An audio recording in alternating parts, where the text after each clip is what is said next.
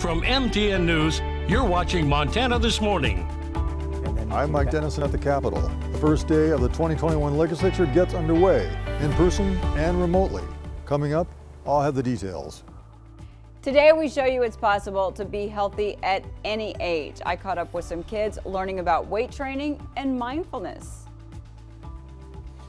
6:30 on this Tuesday. Chet Lehman, Matt Elwell, and Holly Brantley will be joining us later. Virtually. Virtually. She's off today, but her work lives on. That's how that exactly works. Right. You're back inside. I figured I might as well do that. I'm going back out to the Billion Auto Group weather patio here in a couple of minutes. Snow's been off and on throughout the morning, but the mainstay, slick conditions out there. For sure, keep an eye on the roads. Leave some extra time this morning as you're heading out. Temperatures hovering around the freezing mark for most of the area. Initially, we had some rain showers early this morning, followed by some blasts of snow, just these snow bursts rolling through. And that's leaving things a little slick early on. We're on the backside of the snow, so we're not expecting to see much additional snow throughout the morning. Afternoon's going to bring plenty of sunshine and warmer temperatures, so we do expect to see plenty of melting on these area roadways, especially as you get near the noon hour and beyond. Daytime temperatures into the mid to upper 30s for most of the area. We're going to break down your area forecast, road conditions, and much more coming up in just a few minutes. In the past 2 hours here at the studio, rain, wind, snow, now calm. Yep, it's beautiful. Fun morning. I do love Southwest Montana. 6:31 now, our top story this half hour. MTN News has confirmed that Governor Greg Gianforte selecting Gallatin County Sheriff Brian Gutkin to lead the Montana Department of Corrections in his new administration. Newly sworn in governor said, quote, "I'm proud to nominate Sheriff Gutkin to join our team to change the culture at the Department of Corrections and help the agency better serve the people of Montana. Brian is as committed as I am to reducing recidivism and improving reentry for individuals in our corrections system," end quote. Now, the sheriff has served Gallatin County for 27 years in the sheriff's office, was also a security specialist at the U.S. Air Force at Malmstrom Air Force Base. Gutkin's position does require confirmation by the Montana State Senate. We're expecting to hear more from Sheriff Gutkin later today. Well, Montana's 2021 legislature got underway yesterday at the state capitol, and despite the pandemic, most lawmakers showed up in person for swearing-in proceedings. As MTN's chief political reporter Mike Dennison tells us, the first day, which is largely ceremonial, was not without its moments of division.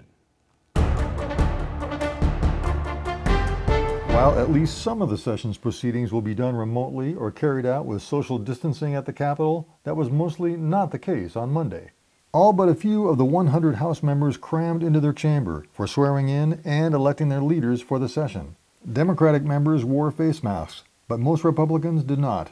In the Senate, however, about half of minority Democrats took part via Zoom from remote locations. Republicans have huge majorities at the 2021 session, 67 to 33 in the House and 31 to 19 in the Senate.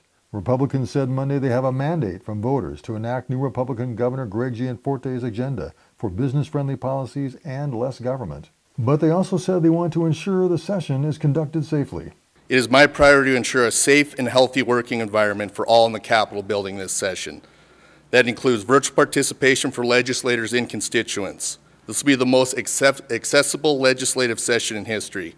And Democrats said they're ready to be part of the discussion as well. Our caucus is ready to build on our investment in infrastructure, to protect our gains in access to health care, and to make sure that we're investing in public education. These are things that Montana families need to thrive and survive across the state, and we hope that you'll join us. Outside the Capitol, some Helena residents picketed to protest Republicans' refusal to enact stricter health guidelines at the session, including the wearing of masks.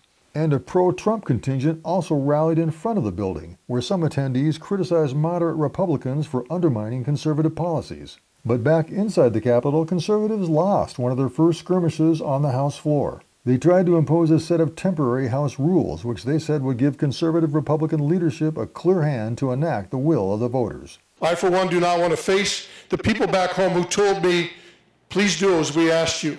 Please enforce rules that are going to free up the people in the state of Montana and allow them to exercise personal responsibility and personal freedoms which have been denied to them in the last 10 months. That move failed on a 42 to 58 vote, with 25 Republicans joining all 33 House Democrats to defeat it. That means conservative and moderate Republicans must work out a set of rules they can agree on as the session gets started this week. The rest of this week is mostly organizational meetings, with committees figuring out the technological landscape for remote testimony and other social distancing steps.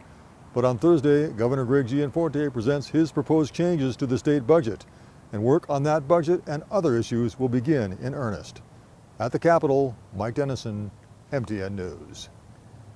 By the way, the session is scheduled to continue through the month of April. Mike Dennison will be there for all of it and will continue to follow it here on Montana This Morning. Meantime, last September, Gallatin County Commissioners voted unanimously not to abandon Bremer Creek Road, but establish a seasonal closure. This morning, the Gallatin County Commission will hold its first meeting of the year to discuss the closure dates as well as enforcement. According to county documents, the road is recommended to close to motor vehicles between March 1st and June 1st. Now, many in the community voiced their opposition to abandoning the road last fall because the route is a popular site for outdoor recreation. You can watch that meeting online from the county's website or in person at the Gallatin County Courthouse Community Room. The meeting is scheduled to begin at 9 o'clock this morning, and there will be opportunity for public comment. Well, are you ready to get moving in 2021 after so much isolation in 2020? Maybe you're still not ready to leave your home, but you still want to make fitness part of your New Year's goals. You're not alone. Our Holly Brantley shows us how people right here in Bozeman are making it happen.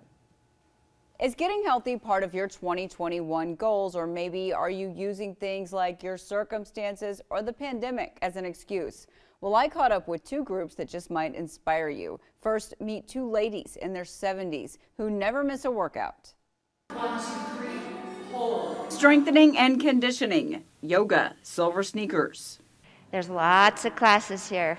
Cycling, weightlifting, yoga. I love yoga. 70-year-old Dee King laces up every day for her workout at the Gallatin Valley YMCA. If I'm down, I come to the Y. It's never unhappy at the Y. It's like a family. And they say your name, hi Dee. She says when the pandemic hit, she never considered letting her physical health slip. And there was no stopping her no excuses attitude when it comes to physical fitness. She says the benefits outweigh the risk, and she feels safe at the YMCA. And I'm so thankful that I've had a life of fitness inside and out. 72-year-old Sunny Davis agrees. She often joins via Zoom. When you get older and you retire, it's very easy to sit back and not do anything, especially physical or going out and doing things. I think it provides a social outlet to see other people. These people that come here, they are so inspiring. Tasha Schaefer is a group fitness instructor. But these guys that come in, they're dedicated and they just come in and work their hearts out. Schaefer says she's proud of the dozens of guests over age 50 like Sunny and Dee that don't let obstacles like age, technology, or a global pandemic keep them from being active. When I first started teaching Silver Sneakers, the classes when you get certified, they aren't as hard. And I came here, started teaching them, and they're like, it needs to be harder. So like every single class, I feel like I'm like upping the strength in there just to make it to their level because they're so strong. As for Dee and Sunny, they say the stamina they feel is a priceless reward, and they hope to inspire others at any age to get fit. I feel like I can be an example for them. I feel it's my job now to keep myself healthy, not just for me, but for my partner and for my family.